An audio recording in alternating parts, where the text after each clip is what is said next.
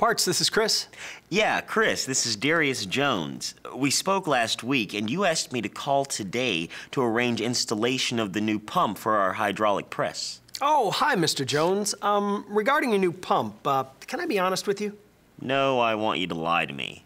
Yes, of course you can be honest with me.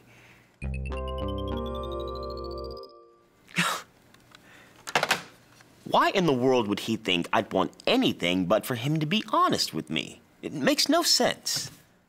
If ever there was a useless saying, it's these killer words.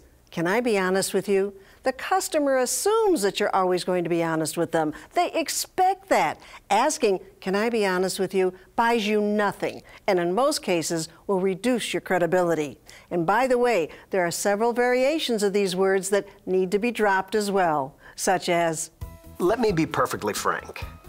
You want the truth, right? Look, I'm gonna level with you. Can I be candid with you?